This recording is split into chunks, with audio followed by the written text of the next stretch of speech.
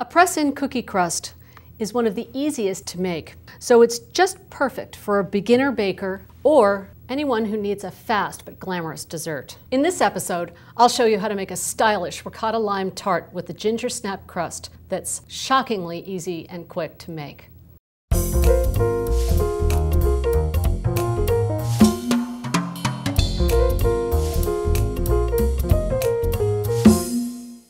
You've probably made a graham cracker cookie crust before, but today I'm going to show you how versatile and interesting and easy they really are to make. For starters, you can make them with any kind of crisp cookie you would like. You can make them with vanilla wafers, chocolate wafers, graham crackers, obviously, ginger snaps.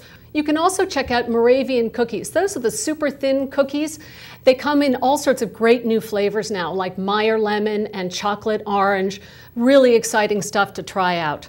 We're going to be using ginger snaps today, and the easiest way to pulverize them into crumbs is to use a food processor. Break up your cookies, just crumble them up a little bit, pop them in, and then put the lid on, and then pulse.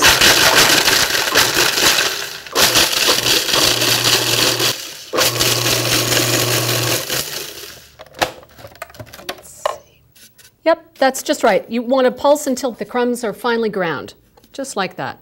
If you don't have a food processor, you can also make this crust. Seal top bag, zipper top bag. The heavy duty ones are the best. They hold up more. You pop your cookies in. Push out the air, otherwise you'll pop the bag.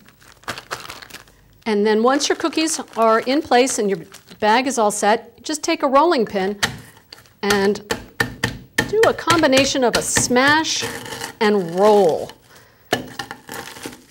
until the cookies are finely ground. Takes a little longer, but you'll end up with the same wonderful result.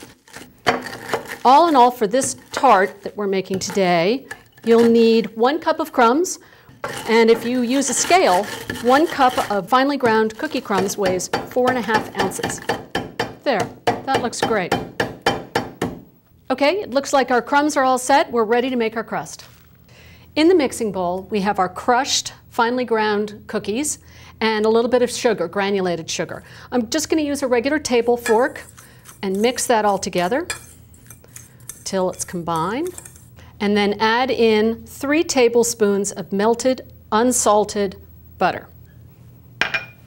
Give that a stir with the fork until the crumbs are completely moistened with the butter. I'm mixing, I'm stirring, and I'm also doing a bit of a rub with the fork to make sure it's well blended. This looks just great. From here, we're going to take our crumbs and put them into our tart pan that's a 9.5-inch tart pan with a removable bottom. You want to make sure it has that removable bottom. That's going to make it easy to serve.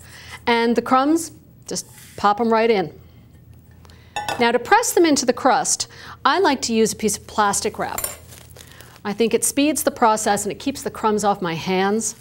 So using the plastic wrap as a guide, I'm just taking a little bit of crumbs and pressing firmly up against the sides. And I go all the way around like that. And it is important to make sure that you are firmly packed here.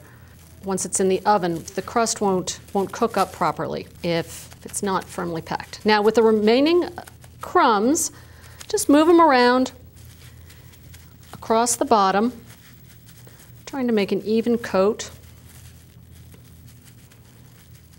And then press them in. You can either press in with your hands like you did the sides, or I like to use a straight-sided metal measuring cup. And just using, again, right over the plastic wrap, just press down. Don't forget to press into the corners where the side meets the bottom to make sure you have a nice edge. You can also use a tart tamper if you have one. It does the same job. There we go. And let's see, feels right. Let's take the plastic wrap off and check. And I can see that there are a few areas that aren't firmly packed. So using the tart tamper, since I have it right here, We're just going to double check and make sure we get a nice crust. There we go. And now we're ready to bake.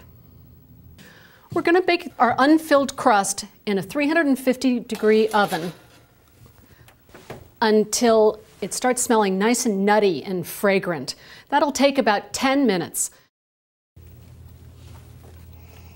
Yeah, that smells great. Get it out of the oven and set it on a wire cooling rack until it's completely cool. It'll take about 20 minutes, but in the meantime, we'll make the filling. I like to team my crunchy sweet crusts with a creamy filling. This one's a ricotta filling that has a little bit of cream cheese in it to stabilize it. And you want to mix these two together until the cream cheese is nice and smooth. Just like with a cheesecake, you don't want any lumps of cream cheese in there. Okay, that looks nice and smooth, and we're ready to add granulated sugar, touch of flour. This will help stabilize the filling, and 3 egg yolks. And don't forget the salt. Salt is very important in desserts. I use table salt for all of my recipes. Mix this together. Now we're going to flavor this filling with lime. Lime juice and finely grated lime zest. But you can use any citrus you want. You can use orange, lemon is lovely, and then you're just going to mix this until it's combined. Once you've added the eggs, you don't want to over mix the filling. It will cause it to puff up and crack. It smells great. Okay, that looks just great. And now we're ready to pour in to our crust. Get every last bit in there. There. As you can see, the tart pan is very full. And we're going to bake this tart in a 350-degree oven until the center jiggles slightly when the pan is nudged. That will take about 30 minutes. When the tart is finished and cool, just remove the outer ring. It's easy. I like to set it on top of a large can of tomatoes and then just let the outer ring drop off and transfer your tart to a cutting board where it's ready to slice and serve.